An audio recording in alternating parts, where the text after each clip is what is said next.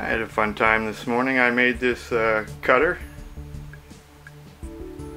for a clock I'm working on.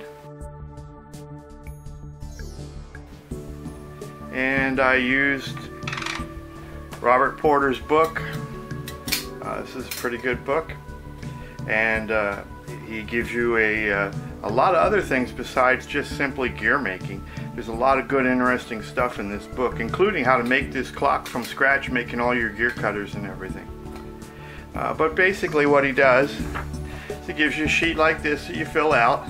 You have to know how many teeth you want on your pinion and on your wheel, and then you have to know the distance between the two and the rest. And then you just go back to his pages of information, and it's just simply adding and subtracting. The math is quite straightforward, quite simple. You do need a couple of tools.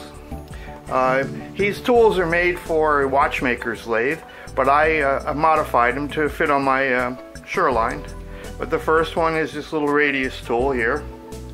It's not very hard to make, and he gives you good instructions on how to do it for a watchmaker's lathe, and then you just modify it so it fits on your lathe. And then after you've made the radius and made your cutter, then you need this sine tool to do the final cutting on the gear blank itself. And I don't remember if I got this from Porter or not, and allowed me to work between centers. It's chamfered in here to hold the cutter quite well, but it's made to hold these cutters.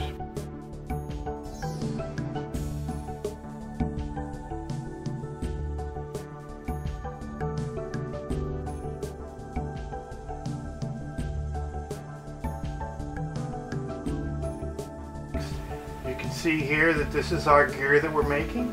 We need to have a radius cut in it. This is our cutter. This is our cutter blank that we're going to have to cut a radius into it. So it's going to look something like that when it's done. And we'll need to use a 3/16 piece of high-speed steel lathe bit, and we need to get this radius on the end of it here. Before we do that, we'll go downstairs and we'll grind a relief angle over here and a relief on this side. And I have my cutter set up so that it's got an 8-degree relief. So we'll cut this relief, and then we'll put this into the radius cutting tool that Porter designed, and we'll cut this radius here. This is a brand new high-speed steel blank, and we're going to use it for our bit. But you'll notice all the grinding marks on there. Well, we're going to be cutting a polished surface, so we want to make sure that we get those grinding marks out of there. And so I got an India stone here, and we're going to just slide it back and forth and polish it with the India stone until you can't see those marks. And then we'll take it over to the lathe and actually do the cutting on it, but we'll polish it up first. Get rid of all those little marks that are in there.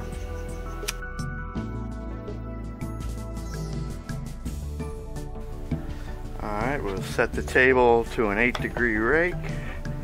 Tighten the table up. That way. Turn it on.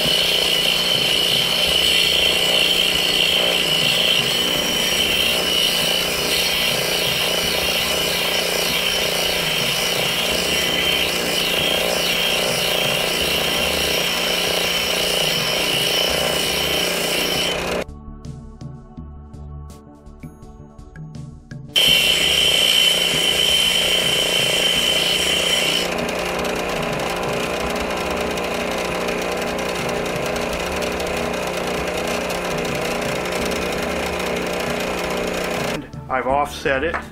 You can see it's been offset with feeler gauge to a predetermined distance from Porter's book. So now we fit it in here, and we'll take it downstairs and put it on the Shoreline lathe, and we'll grind our radius.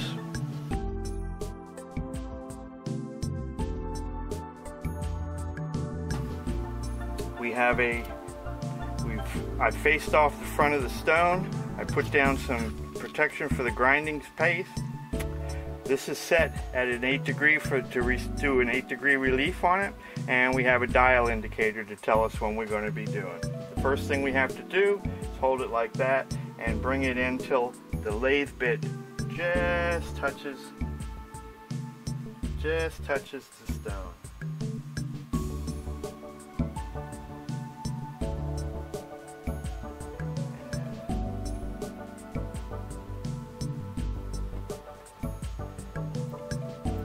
That's it there. We zero this out. Now we're going to bring it away. 12. Bring it down. Slide our bit in. Then tighten our bit in place. Slide it in until it touches the stone. Tighten it up. Okay, now we're ready to start grinding our bit. You want to move it in very slowly. Go between 0 and 95.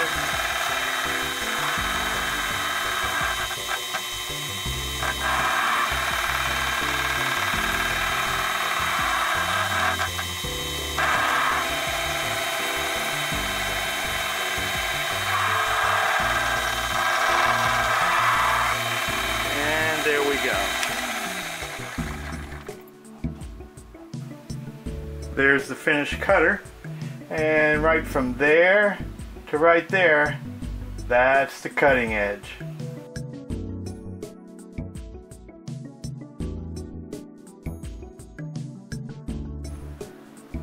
Last step before we continue on, I just took this optical comparator and took a look at the radius under it and made sure it was the right size and that it had the right shape and good close-up way to measure it. So everything checked out fine.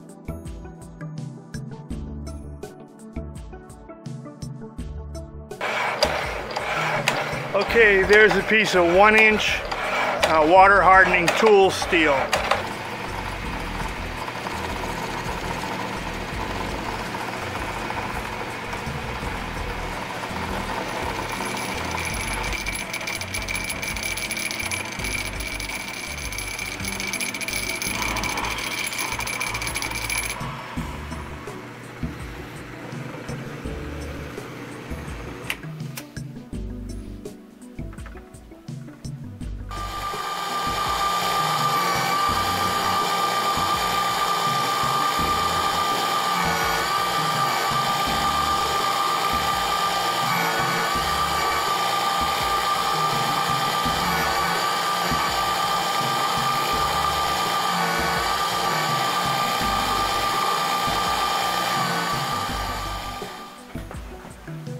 Cut our cutter.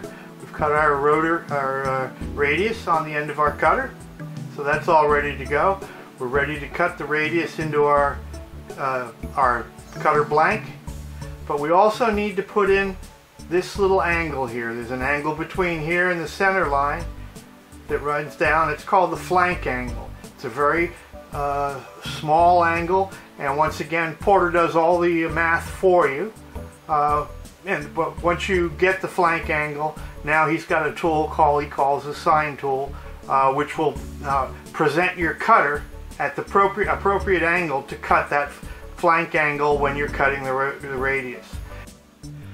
This is our sine bar tool that we built. I built this one for the Shoreline. It's a little different from what Porter does, but it's the same purpose.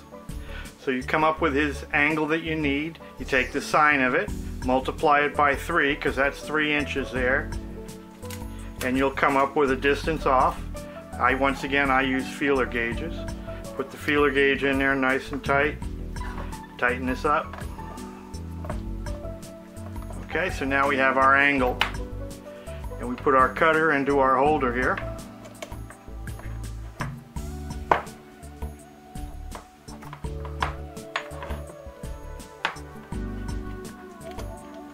Just leave a little bit of it out there like that, and then tighten it up.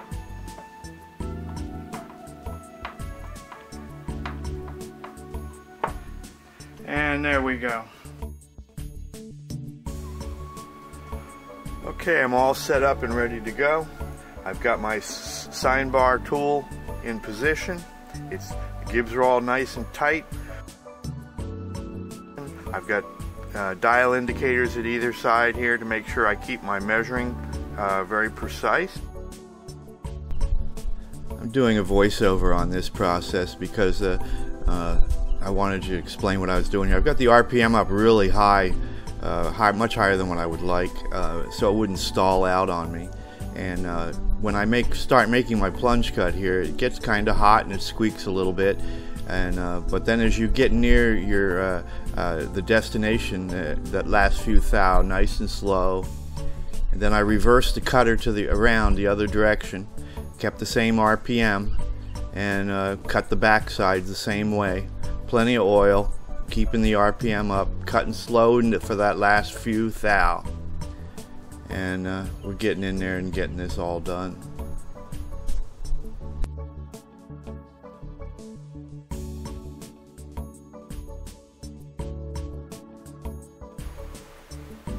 Alright, we've got it cut.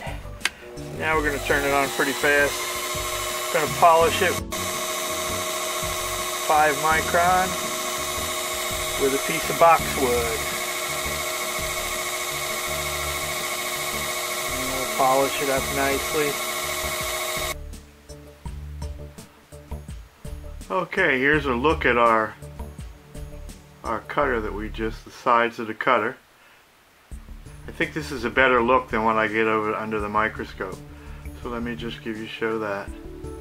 It's a little bit out of it. It's hard to hold. There you go. First thing you do, you're going to be using a slitting saw. Bring it off, kiss off the top. Bring it down to the center line so that the bottom of the cutter is on the center line. And then with his worksheet, he gives you an offset to put it down. And that gives you a 7-degree rake, radial rake. That gives you that scooping action that you get with your teeth.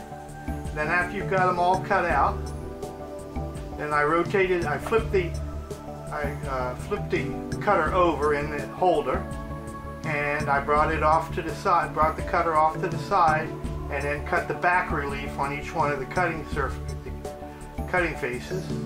And I did that by eyeball, but you'll see that. But that's what you're going to be watching next as I do that. But this is just a graphic representation of that.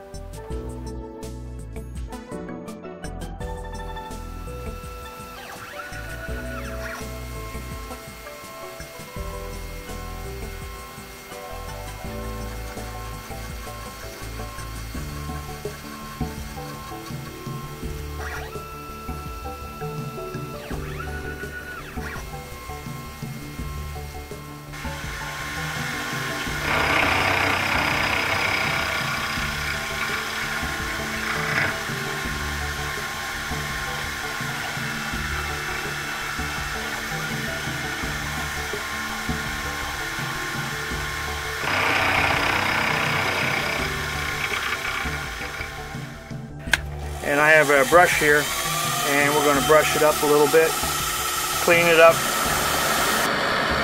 Okay, we're using MAP gas, and that's boric acid and alcohol that's covering the cutter. We're going to bring it up to a nice cherry red, and then it's water soluble.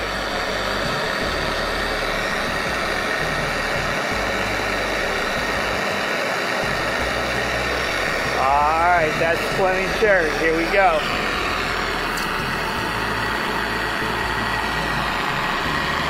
And there we go. Alright, now we got to test our hardness test, scratch test.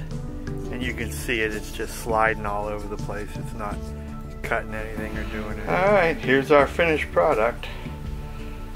And now we're ready to cut a gear.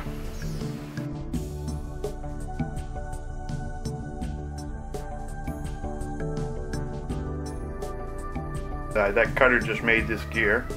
I got plenty of video of it, so there'll be a video out pretty soon on this.